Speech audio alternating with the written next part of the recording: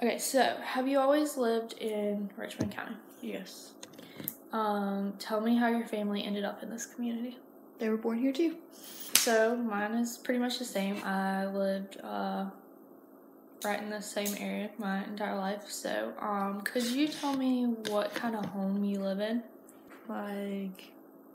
Like, for instance, I live in the house we're in now. It's more of a family home, but for you being a renter, what type of house are you in? Like an apartment style. Okay. So now we're just going to go over a few questions about solar adoption. Have you ever invested in solar, either rooftop or for your home or your property, wherever you're at? No. Why do you not have rooftop solar? Does that make a decision? Did you make that decision, or was it made for you? It was made for me. Okay. Being a renter, if that was offered to you, do you think that would be more beneficial, or? Yes, I do. Why would you think most renters don't offer solar energy? Probably because it's more expensive. Up front, it's probably more expensive. But do you think in the long run it would be worth it? Yeah. Where do you think people adopt? Hold on. I'd like to talk about a little bit about rooftop solar adoption in general. Here is a map of the United States. And so, if I were to ask you, where do you think people invest in solar energy the most? Could you draw on the map where you think that would be? So just like either draw a circle or a X in the areas you think it would be. Probably like Texas, like in this region. So like do I circle the whole thing? Yeah.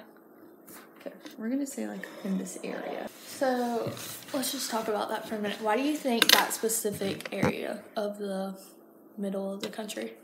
I don't know, I feel like it's hotter there, so there's more sun. I mean, there's not more sun, but like, I feel like they would, I don't know, I feel like they would probably do it. So for me, when I did this the first time, that was the area I said too, but I said it because like, you would think that's more of like the wide open. Yeah. There's nothing there. Yeah, that's more what I'm thinking. It's more like open and there's more room. Yeah. For solar panels. Plain fields, wherever it is. So yeah. Sorry, I'm making sure I'm not skipping nothing because I feel like I am. So what makes that region, community different from the people that live in it versus people in other communities? I guess just like their environment's different. Like, so they're gonna be more adapted to like the hot and the open versus like people over here in like Maine. You know what I'm saying? Mm-hmm. Makes sense. It's more like crowded over there. Yeah, I got it. Okay, so let's talk about the state of Georgia. So here's a map of the state of Georgia, and I'm going to ask you to do the same thing. What counties do you think would be most open to adopt solar energy? Probably like the Atlanta area. So what makes that community different from all the other communities in Georgia? They're like ahead of everybody else. Atlanta is like, it's more of a city, so like they would probably willing to try like more things. Makes sense. Toss some solar panels on top of their buildings, you know? And it wouldn't be a problem. Right. Yeah. Makes sense. Why do you think people in that area have more solar on their rooftops? It's kind of like you just said, because yeah, they're just more like ahead of the game. They're more advanced. Gotcha. So, what about most of your close friends in Georgia? Do they have solar energy? No. Why do you think they don't? It was kind of chosen for them. Like they rent houses too. Like So they're older houses. It's more of a, they don't have a choice. Right. Do you think if they had the choice, they would? Probably so.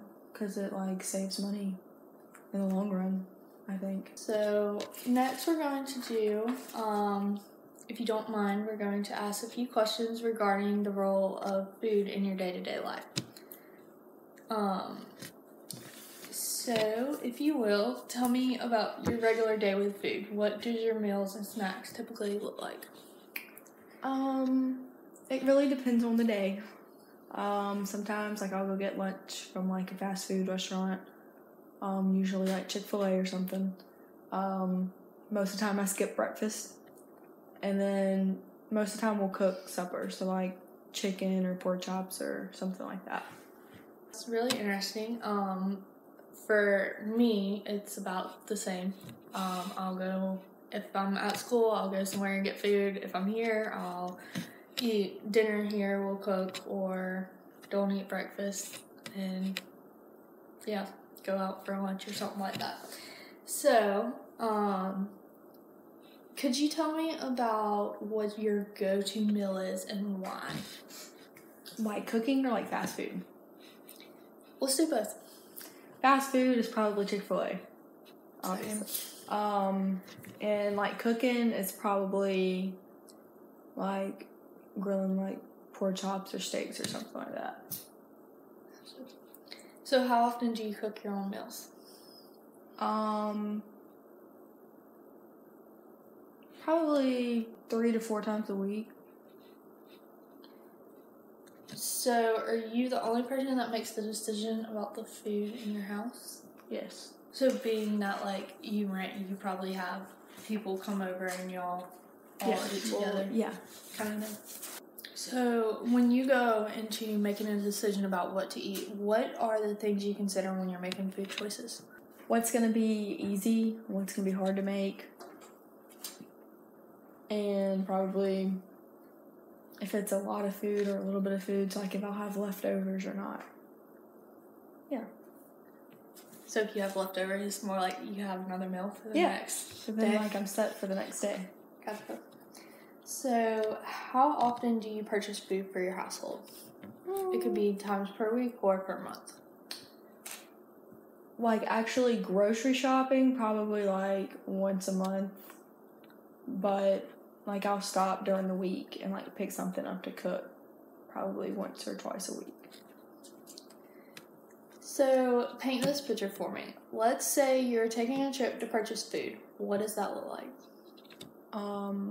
Well, I get in my car and I drive to Walmart and I go in Walmart and I kind of just go down each aisle until I figure out what I want and then I check out and I leave. So when it comes to feeding yourself, what are challenges you face? Like, for example, let's put it in this perspective. Say you had a bunch of friends coming over to eat. What are some challenges you would face for that? Making sure we have enough food. Like, what's going to be the easiest thing to cook for a lot of people? That's like the hardest thing, like figuring out. So what about like a challenge? What versus you cooking for a bunch of people versus you cooking for yourself? What would be a challenge for just cooking for you? I think cooking for one is hard by itself because then like you can't always like eat all the leftovers or either you don't like make enough. You know what I'm saying? Like most recipes calls for like 2 or more people, so it's kind of hard making. Unless you're like eating a sandwich or something, it's kind of hard making a whole meal just for one person. It's a lot of trouble to go through to make a whole big meal for one person. So for you, you would say it's easier if you're just cooking for you instead of cooking to grab something to eat. Yeah, like it's easier grabbing something to eat than cooking a whole meal for one person.